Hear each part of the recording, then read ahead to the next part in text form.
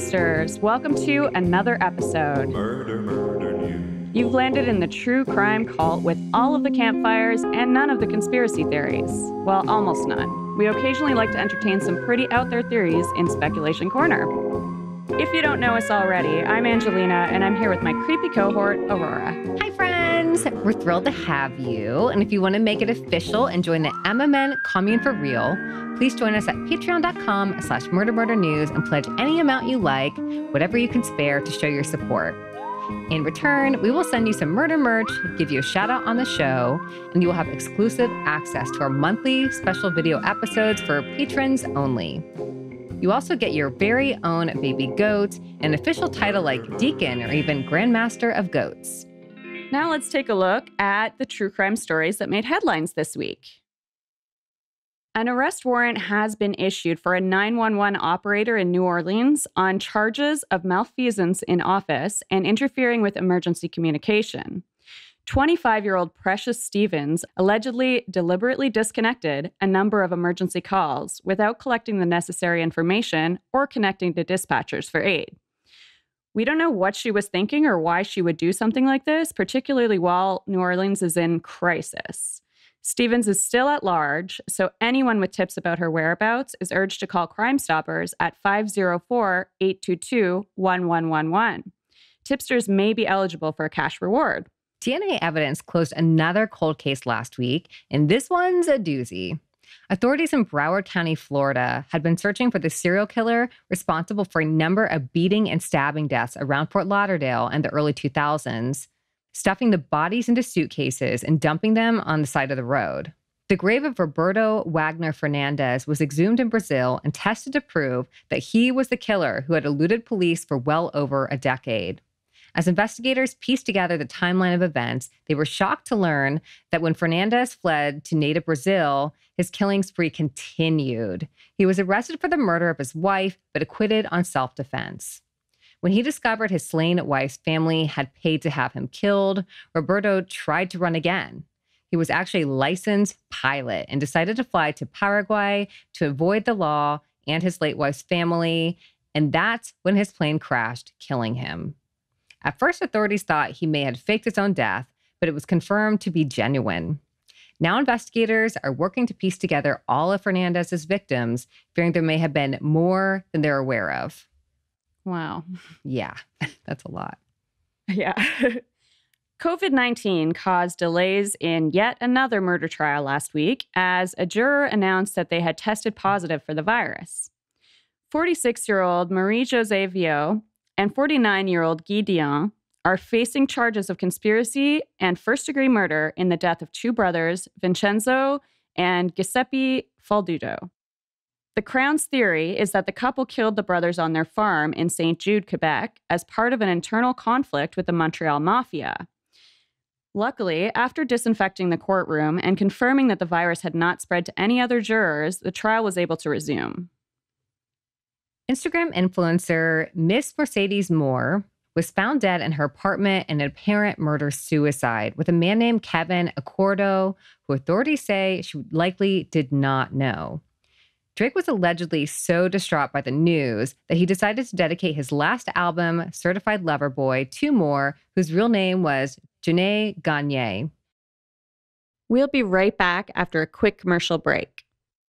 Welcome to #History. I'm Rachel. And I'm Leah. And if you are a history nerd, or even if you are a history hater, this is the podcast for you. Even if history was your least favorite subject in school, we can guarantee you will like this podcast because we talk about all the things that your history textbooks did not.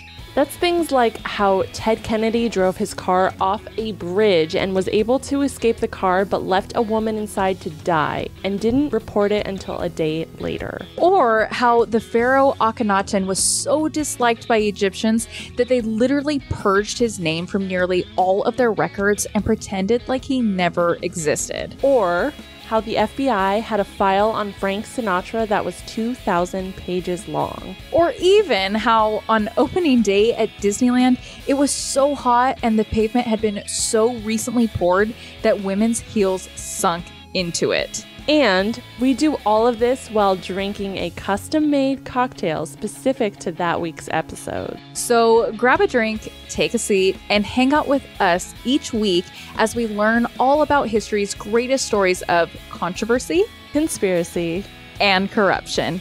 Hashtag History can be found on all major podcast platforms, and that's hashtag spelled out, hashtag history. We can also be found on Instagram at #history_podcast. Welcome back. Now let's dig into our big story of the week. This one doesn't necessarily correspond to this week in true crime history, but the case has been investigated for nearly 20 years at this point. So we could probably pick any day of the year to refer back to, and there will have been some movement in the case on that day. Today we're talking about the disappearance of Lisa Marie Young. Now, before we get into our story, we just want to say that while our tone is light in the intro, we do take the topics we're discussing very seriously. We are best buds and we love chatting together every week and turning it into a podcast. We want to share that passion with you and to create a vibe where all of you feel like our best buds too. We joke about us friends forming a cult or commune, but that's not to diminish the severity of actual cult activity, which we do occasionally talk about in our weekly stories. We feel it's important to open up and talk about even the darkest aspects of humanity and the downright scary things that come up in the news. But we want to make it clear that our intention is never to sensationalize, and we always try to deliver these stories with respect to all parties involved or affected by the crimes we discuss. We always post our sources in the episode description, so you can do some digging on your own if a story we present piques your interest. But you should know that if you ever feel we get it wrong, either in our tone or in the details of the case, we want to hear about it. We are more than happy to make a correction or give an update on a case we've discussed in previous episodes. So feel free to reach out to us at MurderMurder.news@gmail.com. And some specific trigger warnings for this episode include sexual assault, injustice against the indigenous community, and possible snuff films. So if any of those topics are particularly sensitive for you, you may want to skip this one and listen to one of our other episodes instead. So if you follow us on TikTok, you may have seen our Missing Person Monday post last month about Lisa Marie Young. You may have noticed that our Missing Person Monday videos usually do pretty well, with thousands or sometimes tens of thousands of views. When we first posted the video about Lisa, it had a measly 20 views. We were especially bummed about it because a friend of an advocate for Lisa had reached out to us about creating a post about her disappearance, and we really wanted to see this post go viral and bring some much needed attention to Lisa's case. Sometimes, seemingly at random, our videos flop. We're really at the mercy of the inscrutable TikTok algorithm. We figured this was just one of those times, and we decided to delete and repost the video, hoping to break out of that TikTok funk and really spread the word about Lisa Marie Young. Another flop. And then we started to hear rumors of talk about Lisa's case being silenced, and we realized this whole thing might be a lot bigger and run a lot deeper than we had imagined. That realization really got us in the mood to fight for justice for Lisa, and we decided we had to do a podcast episode about her. This isn't the first time that a Missing Person Monday post became a podcast episode. You might recall us talking about the disappearance of Sierra Hunter in Texas. We chatted with her sister on the show, and shortly after the episode came out, Sierra was found safe. Great. Yeah, it was such a great news. I had such a good feeling about it, so we're really excited for that. Love to see it. Yeah. So unfortunately, that's not what we expect for Lisa Marie Young. She disappeared 19 years ago, and although she has never been found, authorities are treating this as a murder investigation. What we're hoping for Lisa's case is a resolution, and it really feels like her case is as close as ever to being solved. There's some strong advocates for justice for Lisa who will not allow her story to fade into the background. One such advocate is Cyndy Hall, our guest for this episode. Folks like Cyndy are keeping Lisa's story alive. If you live in British Columbia, where Lisa is from, you are most certainly aware of her disappearance. And that's a big part of the reason that her case is still actively being investigated after all of this time. At this point, Corporal Marcus Muntner and Constable Haley Pinfold from the RCMP's Serious Crimes Unit are the lead investigators on the case, and friends and family of Lisa Marie Young have full confidence in them. What Lisa's loved ones want most now is closure. They want to find her body, bring her home, and be able to have a proper funeral for her. This could be possible if someone out there offers even an anonymous tip about where to search for her body. Even better, of course, would be to get a conviction for the person or people who murdered Lisa. The chances of this happening improve the more we talk about Lisa and share her story, because a lot of people out there seem to know what happened to Lisa Marie Young, but haven't been willing to talk. Knowing that this isn't going away might be enough to inspire someone with a guilty conscience to finally come forward and get this case closed once and for all. Before we get into more talk about the investigation, we want to fill you in on what we know about the night of Lisa's disappearance, June 29th, 2002. Lisa was hanging out at her parents' place in the evening. She was pretty close with her family. She actually lived right next door to her parents and often came over for breakfast or dinner or just to chat with them. Lisa was about to move out of her building and into a new apartment, which she was pretty excited about, and her parents were going to help her move the next day. She was also excited about starting a new job at a call center, which was a departure from the bartending and food service gigs she'd had before. Lisa was 21 years old and just kind of coming into her adult life and setting goals for the future. She was thinking about going to college for sports broadcasting. Of course, Lisa lit up the room as she walked in. Her fire burned brightly and she touched a lot of people. When Lisa left her parents' apartment that night, she was headed out to celebrate a friend's birthday. She took birthdays very seriously. Basically, if it was your birthday, she was going to show up for you, even if she was moving the next day. So that night was her friend Dallas Holly's birthday celebration.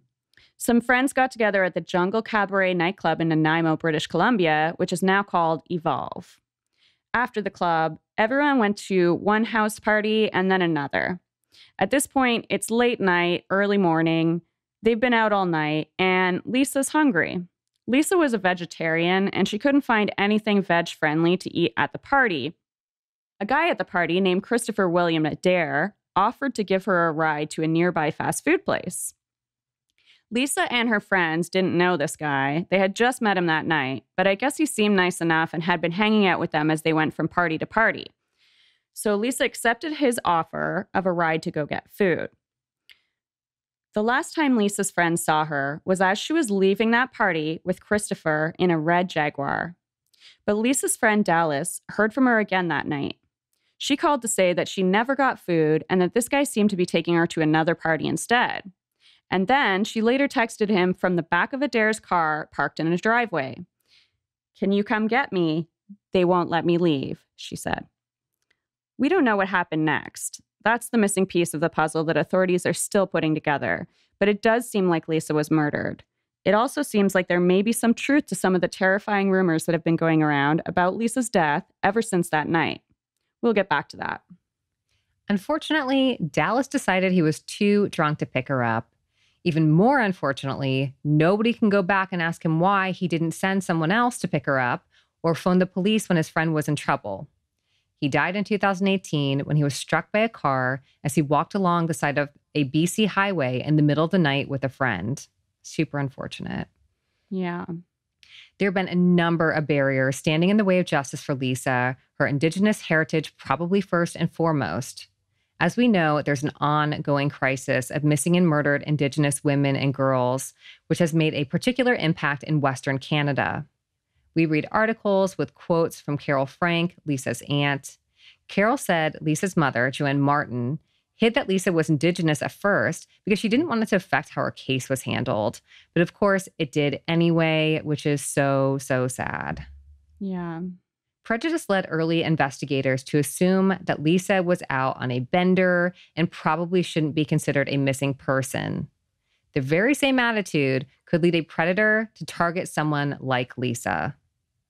Investigators didn't question the driver, Christopher William Adair, until 2 months after Lisa was reported missing. Wow.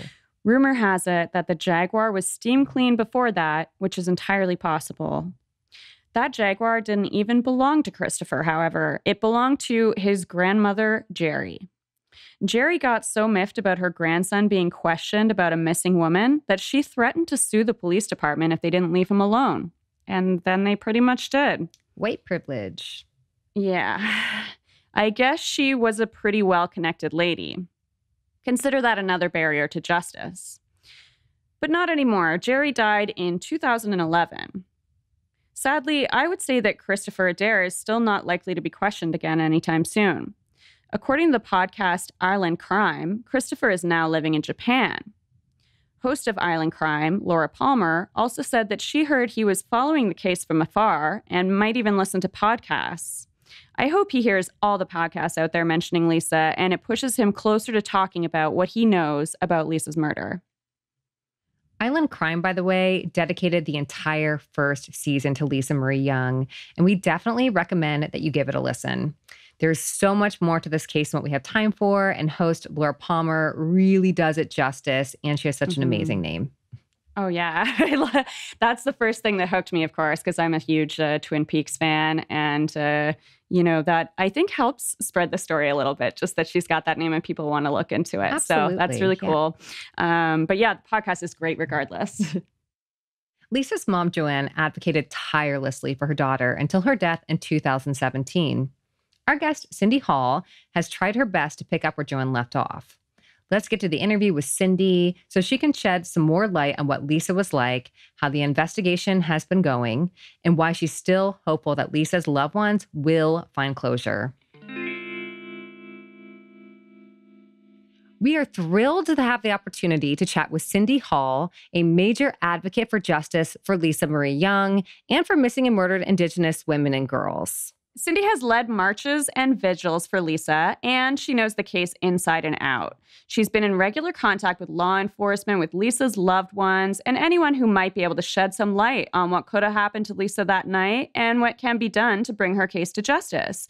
Thank you, Cyndy, for all that you do, and thanks so much for joining us today. Thank you for having me. I really appreciate it. Of course. Great. And Cyndy, how did you meet Lisa and how did you become involved in her case? Okay, so I met Lisa when I was about 16 years old. My best friend was Caroline Bosma, and she moved into Lisa's foster home. So I met Lisa probably the first day that Caroline moved into the foster home. And so we weren't close friends, but we got along. We would hang out in the foster home together because there was 3 of them. And yeah, I just got to know Lisa that way. And then over the years, I still saw her. And then she ended up living with my sister-in-law, Tara Hall. And that's who Lisa was living with when she was moving out to get her own place. Mm. And how did you get involved in her case? Joanne died 4 years ago. And then that made me really realize that Lisa has been missing for so long with no justice, and I wanted to do something. So I contacted Lisa's sister, Caroline, and asked what she thought if I planned a march, and she thought it was an awesome idea. So then I reached out to Lisa's family member, her aunt, Carol Frank, and me and Carol Frank became friends, and then we just started advocating together. And it just started by posting online and just holding like an event, which I've never done. Wow. And then we just kind of grew together. And she advocates like her sister, Joanne, Lisa's mom did. So we try to honor, like we think of what Joanne would have wanted and how, like, and we try to honor those. And we just try to do everything we think Joanne would want. Nice. So can you tell us a little bit more about Lisa? What was she like? What were her interests? And what were her future plans? Yeah, so Lisa, every time I saw her, she was smiling. She was always dressed up nice, like boots, jewelry, makeup, hair done nice, just always together. Very fashionable. And, yeah, she was. That's how I described her. Like, and she was, yeah. And, but she was also very athletic. So she was really into sports. And when she was younger, her grandpa, Moses Martin, took her to a Canucks game, and that made her want to be a sports announcer.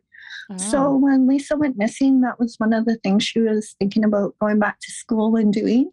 Oh, wow. So yeah, she was outgoing. She liked shopping. She liked going to concerts.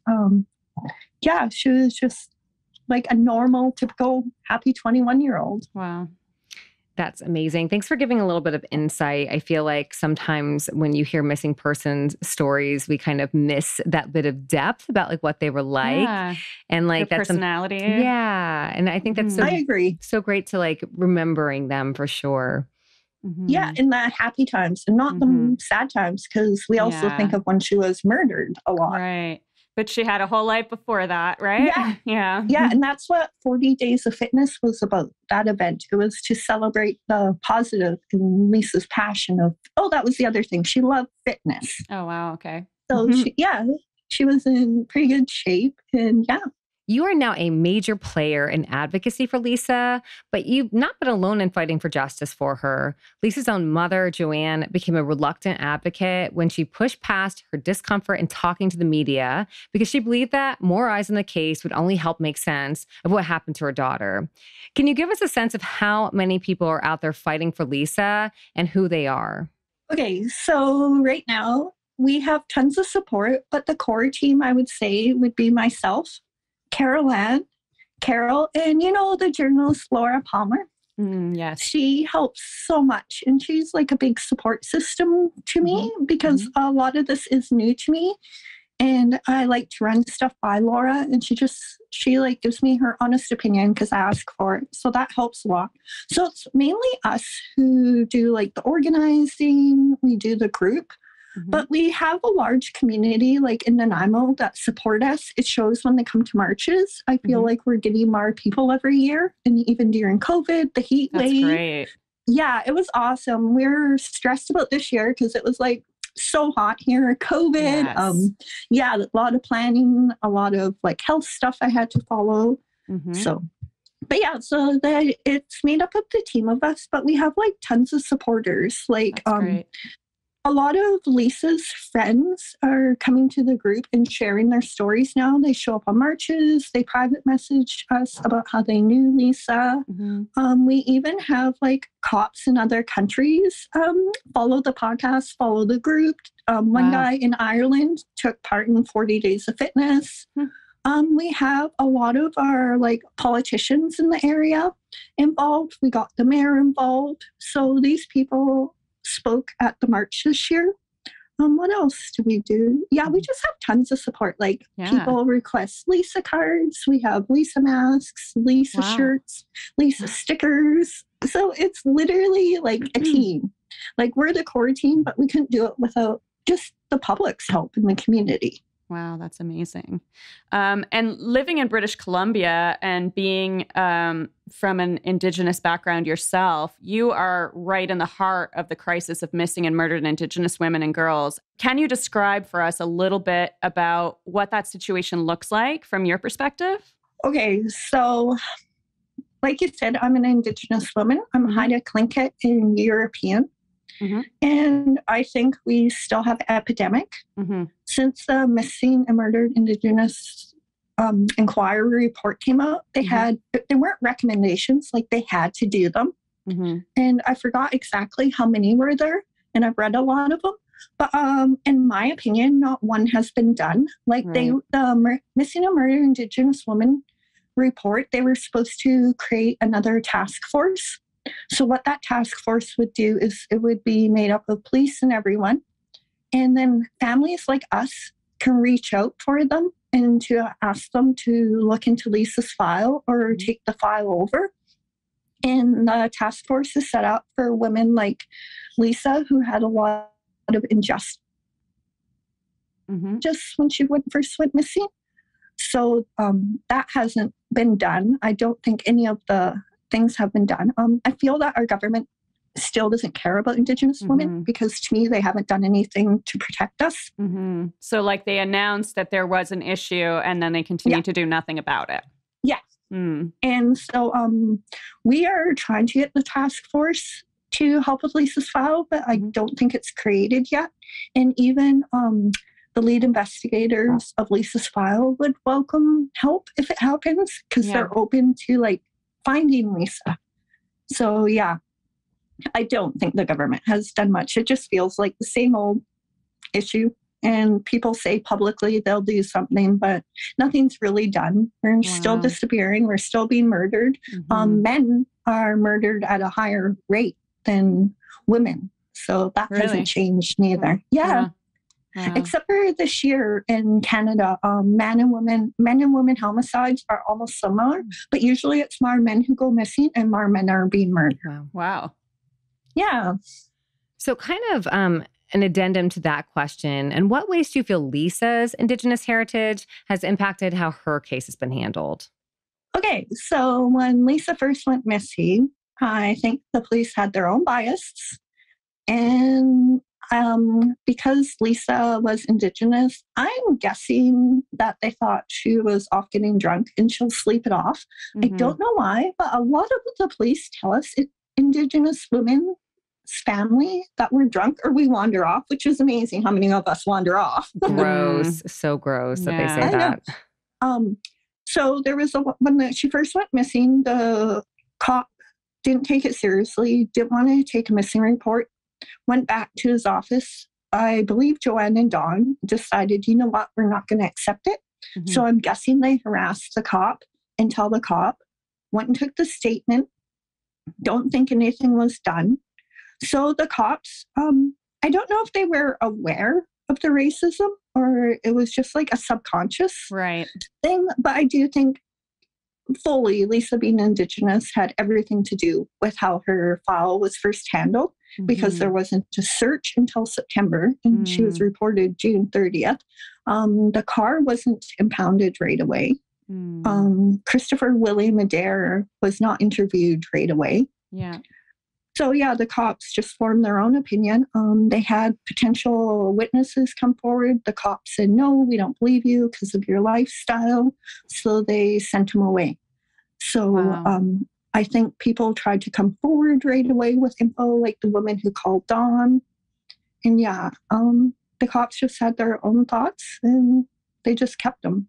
I'm interested to hear like your opinion on that because I did listen to Laura Palmer's podcast and I was excited to hear when she finally got an interview with police. And I thought she did a great job interviewing them. But the question had come up if they felt that there was racism involved in the investigation. And I was expecting, especially in the wake of Black Lives Matter and Indigenous Lives Matter movement this past summer in Canada, for them to reflect a little bit and say, we could have done it better. But he's like, no, we did it. We did it perfect.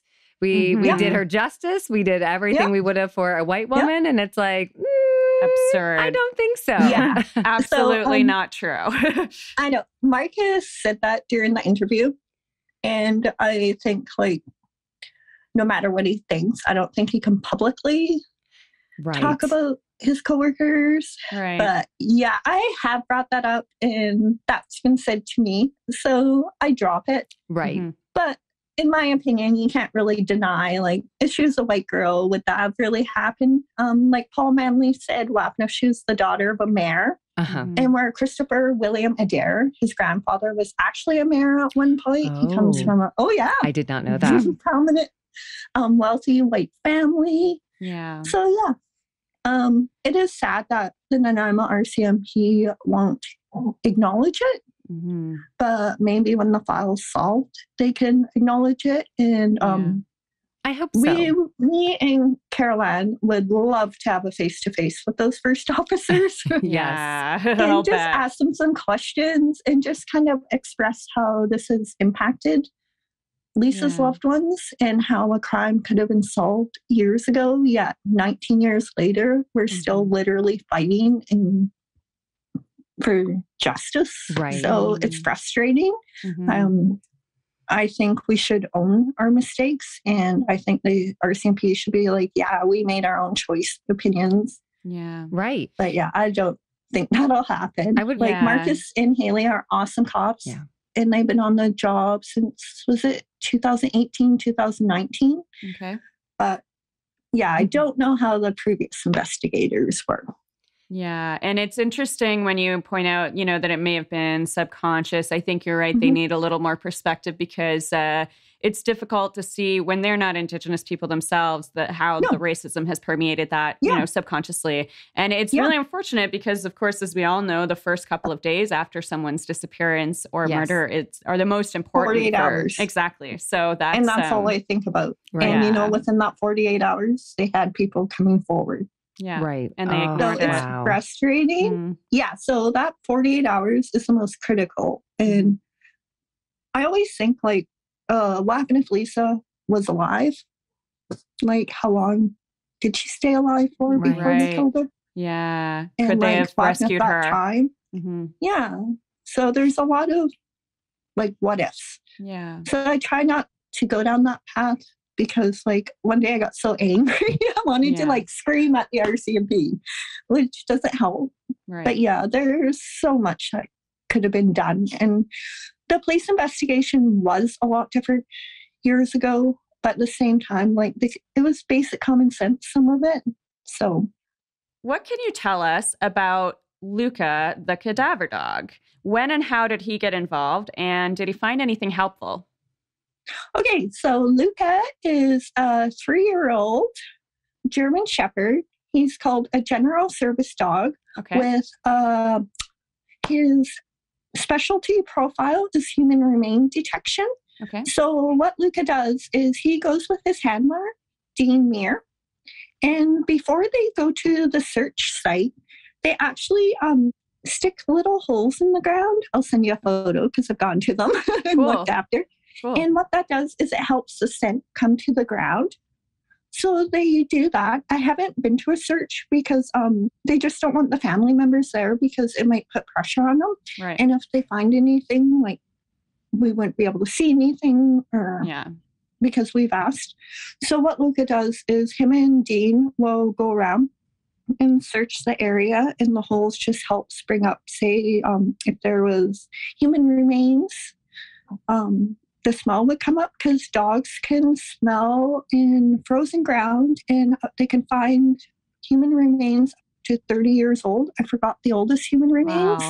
Wow. Huh. So Luca does that. He's been with Dean for 1.5 years. I don't know if Nanaimo had a human remains dog before Luca, but they did when I first started advocating. Luca's just been with Dean for 1.5 years. Okay. Dean's been a dog handler for close to 20 years, and he's the lead dog handler of the Nanaimo detachment. So I've met Luca a few times. He's super friendly, very energetic. He also does general duty, so he's also found a missing child before. He apprehends criminals. So he's an amazing dog. Wow. So they use Luca when they also have other teams, like some teams, I think they check the soil. I can't remember all the details about that. I think it would be the forensic team that would also do the search. Another really popular thing they use for searching for Lisa now, which they just started when Marcus started searching, is ground penetrating radar. Oh. So the team comes from Vancouver to do that.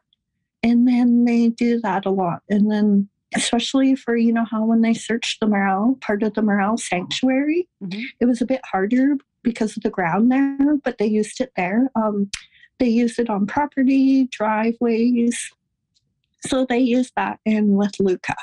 They used to do metal detectors, but I don't know if they're still using them. It's the RCMP dive team that actually does the metal detecting because they do it underwater. Wow. Yeah, so... sounds very thorough. Yeah. It is. I wish Marcus explains all this to me, but there's so much to take and I always forget. But he did it way more sounding proper. But so he's really good. They tell us how they search. They don't tell us when they do all searches, but if the search is going to make the news or if it's a property we're already aware of, they do tell us. We don't know if anything has ever been found at a search. They will only tell us if human remains are found. So we never hear results on the search. And we only know of areas they search, like I said, if we already knew that place. Like, say someone said, hey, I heard this and this. Then we tell Marcus and he's like, yeah, we already have evidence. So, So he'll confirm things with you, but he won't tell you like out of nowhere the details. Okay. No, yeah. And because it's an active investigation and in the past, a lot of leaked to the police, he does give us a lot of info because a lot of it say we know about it and it's just a peace of mind. Right. But, and then a lot of stuff he tells us that we can't make public. But then there is stuff that we can because we try to share with the public as much as we can. It's just hard to find the balance when it's an active file. So we welcome questions in our group and we try our best to answer them if we can. Private questions, I try my best. But yeah. Nice. Great. And looking at some photos from the marches and vigils that have been held for Lisa over the years, one thing that stands out is a sign reading, "No More Lie Detectors," at a vigil in 2018. Can you tell us a little bit more about the role that lie detectors have played in the case and why advocates for justice for Lisa are upset about them?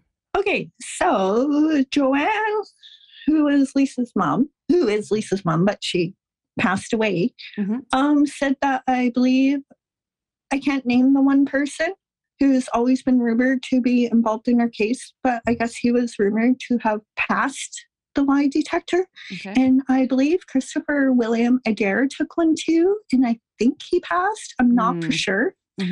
So we don't want the police to use lie detectors with Lisa's file, and I don't think Marcus does. I think this was all in the beginning. And the reason so is if you're like a psychopath, you can easily lie on those. And I don't think it's like a foolproof thing. And I think maybe they're only as good as the person who asks them. I don't know a lot about them, but everything I have learned, I'm just not into them. I could be wrong, but I'm pretty sure the same inventor of the lie detector invented Wonder Woman.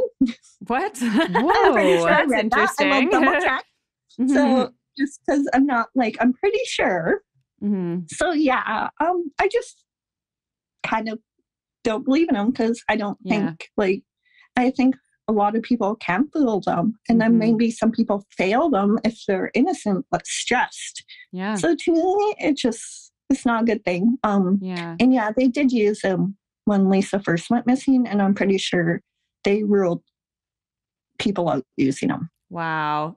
Yeah, you're totally right that people, if they're manipulative or if they're anxious, could give a different result than reality. So it's not that accurate. I'm sure you can get some info, but I don't think. And they don't hold up in court. So there has to be a reason for that. But yeah, and you can be like, I don't know, I just don't believe in them. So other than lie detectors, are there any other faulty or outdated investigative techniques or practices that were used in Lisa's case that you feel were a waste of time when there were more important things that detectives could have focused on? At first, no, because I don't think they were investigating. Right. So I don't know a lot about like what they did in the past because I haven't talked to Marcus all about that. But now I do agree with all their techniques that they're using because they're on the right track. They're on the right track. I'm not speaking for Marcus. I do not think he'll use it. That's not a tool to him. I think him and Haley would do the questioning themselves because Marcus has a lot of experience in serious crime and Haley's like an awesome cop too. So yeah. Rumors abound about the case of Lisa Marie Young. While folks are digging for more info that can help round out the picture of her disappearance, rumors can lead authorities astray and detract from the actual justice. Could you describe some of the dangerous rumors that have been circulating about what could have happened to Lisa? Okay, so there has been a ton of rumors online about Lisa. The number one common rumor is that well-known brothers in Nanaimo, but one is deceased, and a bunch of other, I guess, bad people, predators, were partying at a house that Lisa was taken to, and now she was raped and murdered, and it was supposed to be a mock snuff film, but it turned into a snuff film. So that's the number one rumor.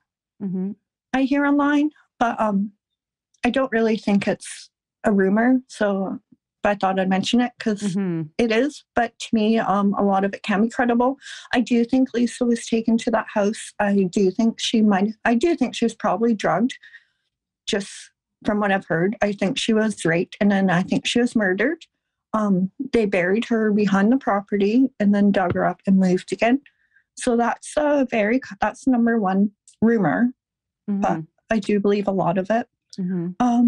Right now, the rumor and just issue we're having right now is people are saying, like, don't trust the police, and they're just bashing them. One person in particular says one of the investigators on Lisa's case is corrupt. So this person goes to missing groups. He writes it. He bashes Lisa's group. He says we're all a fraud. So rumors like that, when you say like Marcus, Haley, and the team are corrupt in all this, that really hurts us and Lisa, because we work so hard at showing Marcus and Haley who they are through the press conference. Dean does photo shoots with me. Like, we work so hard, and that's the other rumor. With rumors are hard because some of what people say are rumors, I think, is truth. Can be difficult to separate, I guess. It is, because like some of that rumor I can't verify, then some I can. In an interview with reporter Kendall Hansen, and this was, of course, on Laura Palmer's podcast, which is so fantastic, he mentions a video that may or may not exist of Lisa on the night she disappeared. What do you know about the video, and do you have any thoughts that you can share about what might be on that tape? Okay, I can. So I officially heard the rumors about the tape for years, but it didn't really get verified until Laura's podcast. When in one of the episodes, she had a man named David on there. His street name was Boxer Dave. And when he was in the car with a man and woman who were connected to what happened to Lisa, he said he saw 2 tapes on the floor. And they were, I can't remember his exact words, but it's in the podcast episode. But somehow the 2 people in the car brought it up with them. And they're like, oh yeah, we could have gotten tons of trouble for this. I can't say the name, but the person just left them lying around the house or the yard. And we're lucky we found them.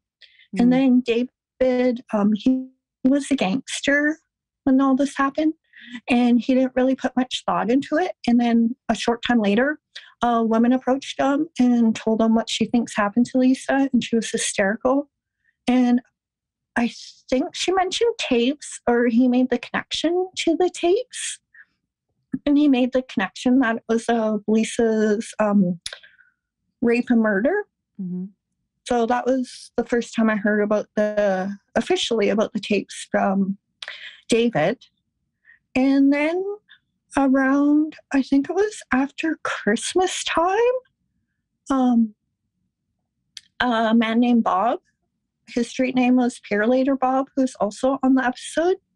He contacted me, and he sent me a photo of a tape, the old tapes that you would put in your camcorder. Right. Yeah.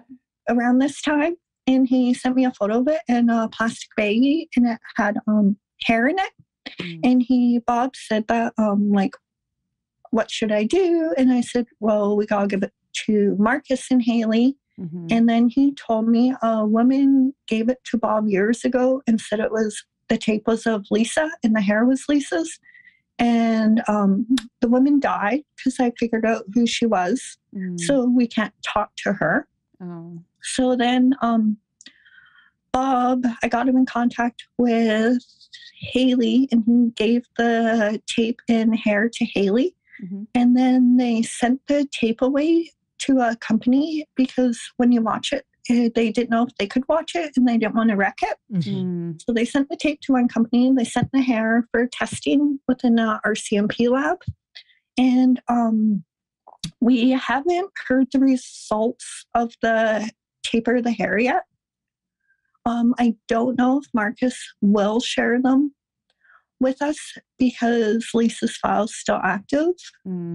So I do believe there was 2 tapes out there of Lisa. So I do think if this tape that the police have does have evidence on it, I do think there's another one out there. So we are asking people, if you have a tape, to please come forward, because we strongly feel those tapes can still be in our community. Great. And how long ago was the first tape handed over to the RCMP? Like, how long have they had that evidence? Okay, so I think this all happened at the end of December. January, February, March, April, May. 7 months. Wow. Norm Pratt is a self-described intuitive. What can you tell us about Norm's visions about Lisa? Okay, so I don't know his exact vision of how she died. I was going to reach out to him. I just haven't done it. I believe in Norm. I do think he's a credible person. I believe when he said that, like, Lisa was trying to, not closure, but provide something for her family by finding, like, the deer. I do believe that. I would love Norm to come to the island again now that we have more information and to see if he could help find her. But yeah, I believe everything he said, and I thought it was amazing to listen to. At first, when I heard he was going to be on there, I was so skeptical, and I'm like, what? And then when I listened to him, I was like, holy crap. But yeah, I would love to talk to Norm. I haven't talked to him, only Laura did. I didn't know like how he'd feel about me reaching out to him. I try to respect people's boundaries with what I do. So, but yeah, I found it really interesting. I found it super interesting about the bag of IDs or a purse or whatever it was. Right. That's part of his vision. He no, they actually found it in person. Oh, they did. Okay. And I don't think it was investigated by the police. Wow. That is so sketchy. I'm sorry. I've heard of like real and fictional stories in the past involving collections of ID, and that's never a good sign. Sounds like it could be human trafficking or who knows. And yes, especially with the people involved. Yikes. Yeah.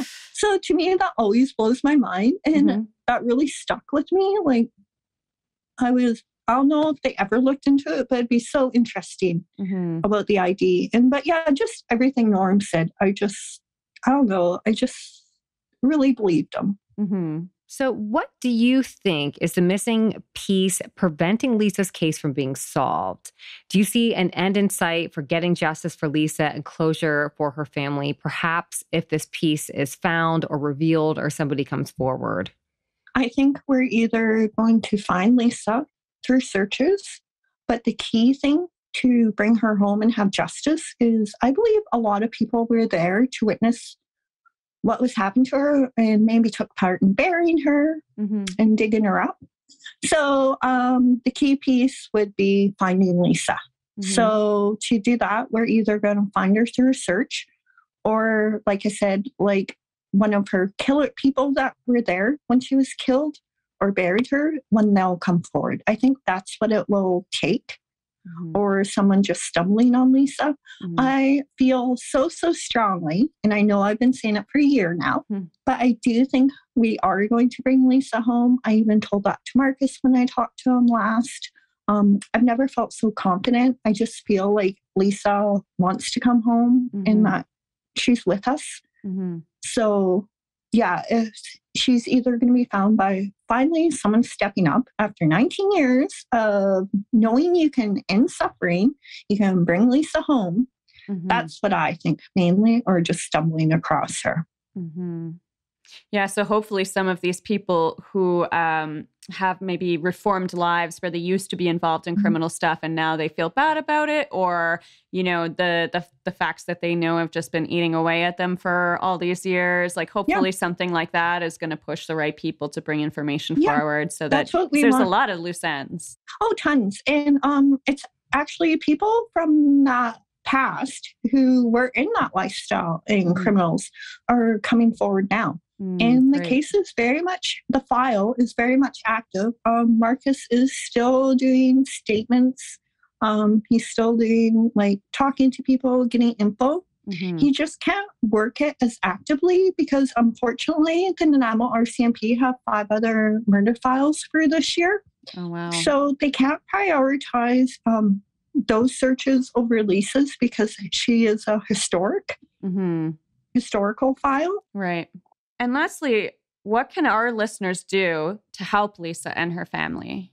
Okay, well, listening to the podcast is the first step. We would love it if you join Lisa's Facebook group. It's called Lisa Marie Young. Okay. And we are super active in it. We welcome posts, questions, anything, as long as you're respectful and we're not going to hurt the file. We are so open to communicating and just hearing from people. I recently started an Instagram account for Lisa, so I'll get more active on that. I've just done a bunch of posting. So it's called Where is Lisa Marie Young? Okay. So those are the main 2 things, but I would say the group is the number 1 to go to. So another thing listeners can do is maybe if you want to print off her poster, request Lisa cards, just spread the word.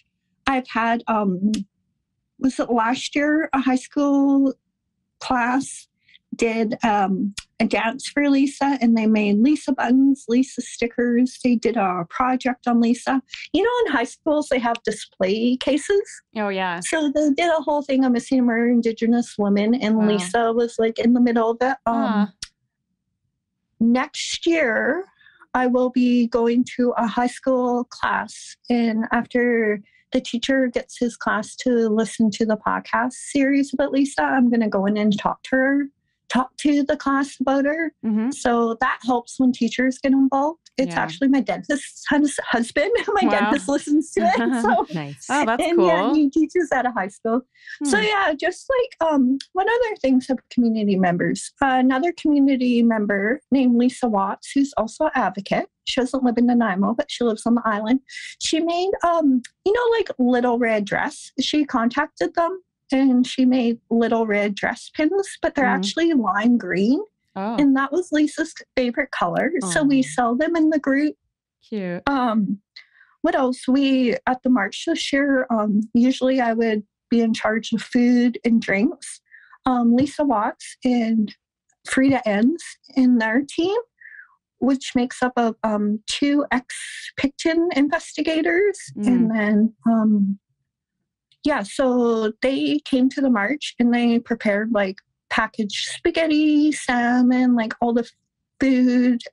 They did beverages. They gave out masks.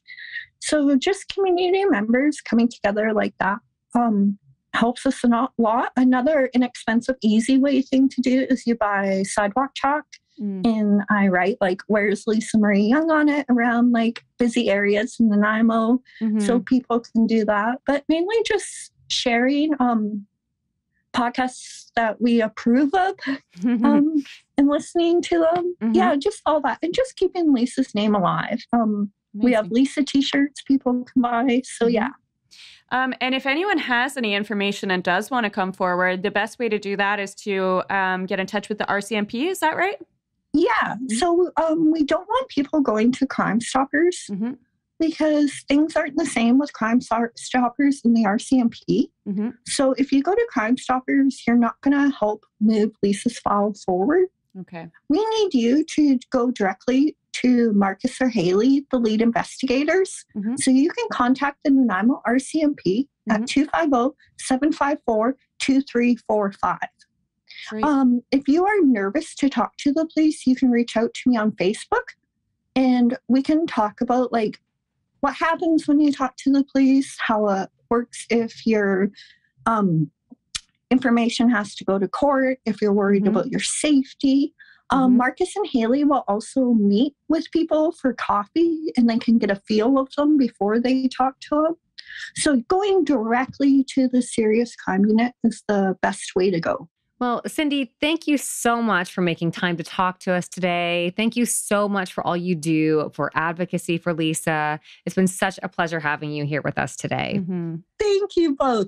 Bye. Bye. Bye. Wow. What a story. Something tells me that we haven't heard the last of Lisa Marie Young. As her case gains traction again in the media, investigators are getting closer and closer to a resolution. We can't wait to report back with news of Lisa's body being found and her friends and family finally finding closure. I noticed you made note about this too, but I'm having so much fun watching this new show, Only Murders in the Building. Have you seen it yet? Yes, it's my favorite thing I've watched It's in so like great. ages. What a perfect combination of things. So it's Steve Martin, Martin Short, and Selena Gomez. Yes. And they all live in the same apartment building where a murder has taken place. And it turns out they all listen to the same true crime podcast. And then after the murder, they're bonding on that and they decide to start a podcast together. So I guess a lot of us in the true crime community can relate to that. So it's really funny. It's really cute. It's more funny than scary, but Definitely it's not scary yet. Yeah. But it's very, very fun ride. It's really great. And we don't want to give, of course, any spoilers here. But if you are watching the show, I'm going to do a TikTok about it on Saturday. And I'm going to discuss some theories about who the killer could be. So if you want to join in that conversation, definitely keep your eyes out for that TikTok on Saturday. Have you been watching anything else? Yeah. I also watched, I watched the entire series Clickbait this week, which we mentioned last week.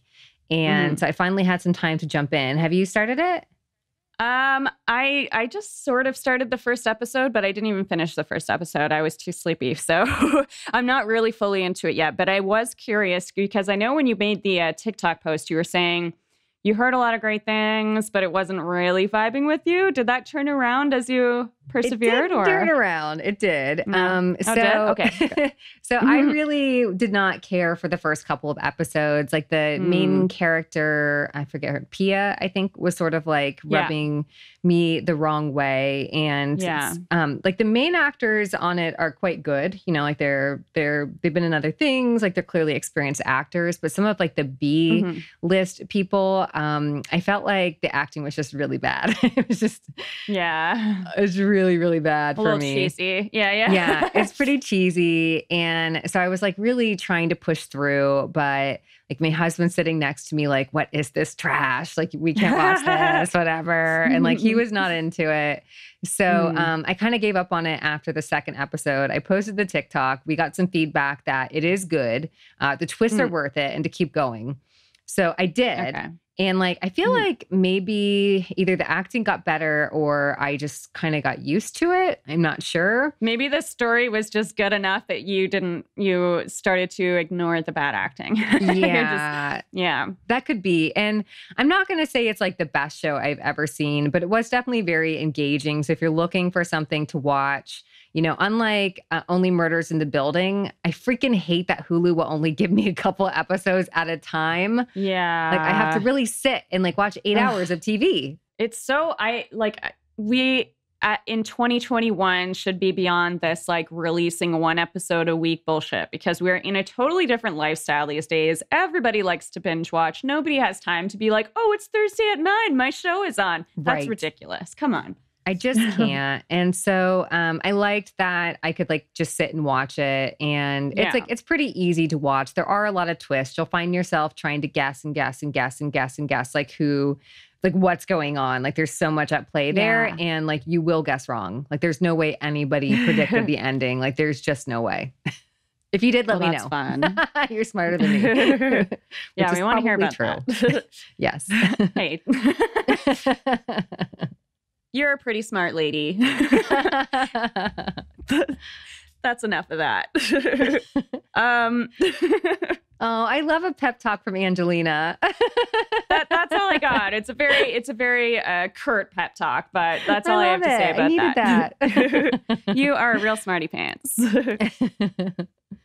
I can't wait to tell y'all I'm going to be an extra on a TV show tomorrow, filming in Athens. And I'm so excited to be an extra. It's always so much fun. How much can you tell us right now? I really can't say anything, but once the show airs, like once the season starts, I can definitely post pictures because I will try to get some behind the scene photos. And the scene I'm in, I believe, is with the main star who is quite famous. And that's going to be fun. Yeah, I'm very excited. I actually met him like many years ago. I'll tell that story too after the show airs, but I met him many years ago at a theater in Austin, Texas. But this famous person whose name I cannot mention. Very mysterious. The show is kind of sort of like true crime-y related. So I will have hopefully some fun stories. I was supposed to play a CIA agent on the show. And you'll all want to watch. Yes. Oh. And you're not playing a CIA agent now? No, I'm not. Somebody else. Yeah, I'm not now. But hopefully whoever I play will be just as interesting. And I will probably just be in the background if my scene even gets aired. But I'll have background photos for sure. I cannot wait for that. And yes, y'all don't want to miss Aurora's acting debut. So we will totally keep you posted. Expect not big things. Hey, it's the first one. You never know. After no, this, it's not. You could just spiral into total fame. It's not, well, no, it's the first like acting part. Yeah. No? Well, I mean, I think this is just going to be like a featured extra, like I've done in the past. But y'all, if you haven't seen Tribes of Europa yet, I'm even in the trailer. I made the cut for the trailer for Tribes of Europa, and I'm a sex worker, so it's mostly my boobs. Yeah, which is great. That's one of your best features. Yes. And you were also a zombie, weren't you? Like a while back? Yes, and I was a zombie on Fear the Walking Dead on the 3rd season. So third time being an extra. And like somehow like they always make me right creepy as an extra, the most extra. The most extra. That's your new tagline. I love it. It's the most extra that ever was. Yes. All right, well, I guess that's enough murder for 1 week. If you need more MMN, you can always find us on the OG MurderMurder.news for the latest breaking true crime news articles every day of the week. You can also find us on Instagram at MurderMurder.news, on Twitter at MurderNews. Still here. Yes. On TikTok, where we posted a look at the historic case of the Cleveland torso killer, whose probable first victim, known only as Lady of the Lake, was discovered 87 years ago this past week. So that was a pretty big historical event. I think that was one of the true crime stories that was like the first ones that I ever read. I remember reading that when I was really young and being like, what? Like, I can't believe there could be so many victims and in such a creepy way. And they never found this guy. Yeah, it's really a wild one because it happened in the 1930s and, whatever his intent was, if y'all don't know much about his history, go watch that video. But, he would decapitate his victims and then they would find like body pieces, the torsos and stuff later. But they only ever found, I think, like maybe 2 of the heads, or I'm not even sure if they're identified by their heads. But that made identification in the 1930s extremely challenging because it was just like the birth of forensic science and they certainly didn't have DNA and such. Yeah. And speculation about the intent was really interesting too. I remember reading that many years ago because the book I was reading it in was talking about how he might have been a doctor or someone in training to be a doctor or surgeon and maybe was practicing some new techniques on these bodies. So that's fascinating and horrifying. But it's super horrifying. Really, really interesting story.